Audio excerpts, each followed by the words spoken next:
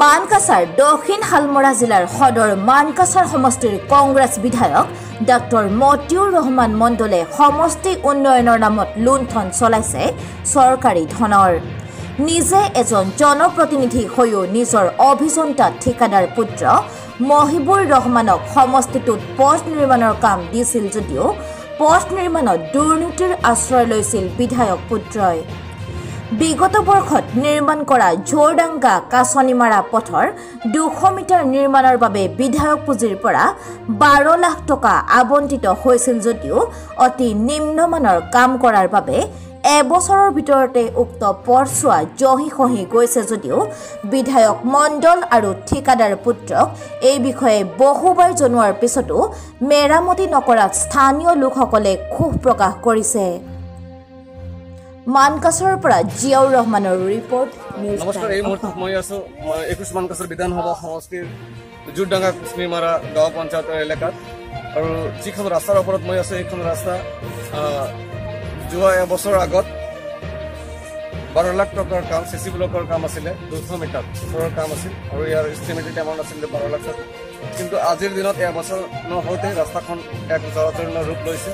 ৰাস্তাখনৰ কোনো side bound নাই। স্থানীয় ৰাইজে ইয়াৰ বিপক্ষে প্ৰতিবাদ কৰিছিল যে আমাক ভালকৈ ৰাস্তাখন বনাই দিব লাগে, কিন্তু প্ৰতিবাদ সত্ত্বেও ইয়াৰ কামৰ লগত জড়িত ইঞ্জিনিয়াৰ আৰু ঠিকাদাৰে কামখন নিজা মই মাতালিৰে কৰিছে বুলি স্থানীয় ৰাইজৰ দাবী।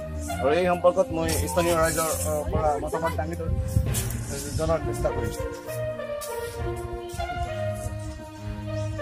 আমরা এই রাস্তাটা মানে 2 নম্বরই করছে বলে অ্যাডভান্স করেছিলাম, দেয়নি আমার। তারপরে একটা মিস্ত্রি আসলো, তাকে আমরা রিকোয়েস্ট করছি যে সাইডবামগুলো আমরা করে দিয়ে, সেও ফাঁকি দিয়ে গেছে। তার মধ্যে 6-7 মিটার রাস্তা করেনি, এইটুকু সাইড গেছে। এটা মিথ্যা কথা নয়, সবাই এক কথা বলেন, সব কথাটা জানেন। সেই গাড়িটা ইলিয়াস আসলো, ওই মুহুরি আসলো, ওকে রিকোয়েস্ট করছি আমরা যে রাস্তাটা আমরা সাইডবামটা করে দিয়ে দাও, আমরা পাবলিকের গাড়ি এক বছর নাই গেলে ঢালি ঢালি করে দেবে, ভাড়া করে গেছে রাস্তা কিনারা। এটাই আমরা ধরি আছি যে আমাদের রাস্তাটা ভাড়া লাগে। রাস্তাটা খাই করছে এটা ডাক্তার মন্ডলের যেটা মানে বাপ্তি করে কয় আর কি, তাই করি। আপনারা এই সম্পর্কে কন্ট্রাক্টর জানাইছেন? আমরা জানাচ্ছি, আর একটা কন্ট্রাক্টার জানাচ্ছি, তাহলে আমরা ভালো করবো, তোমরা সব এইভাবে নিয়ে ওরা ফাঁকি দিয়ে চলি। সাইডবামগুলো করে মিথ্যা কথা না, ও পাবলিকের কথাটা হয়। আমাদের এই রাস্তাটা সাইডবাম বেশি করে নেই, তার মানে বাড়ির মালিকগুলো উঁচে আসে, উঁচে আসিল গেলে ঠিক আছে, আর রাস্তাগুলো আসে। এখানে তো সাইডবাম করেনি, ওখানেও সাইডবাম করেনি, এই রাস্তাগুলো নাই। এখন আপনার দাবি আমাদের রাস্তাগুলো ভালো হওয়া লাগে,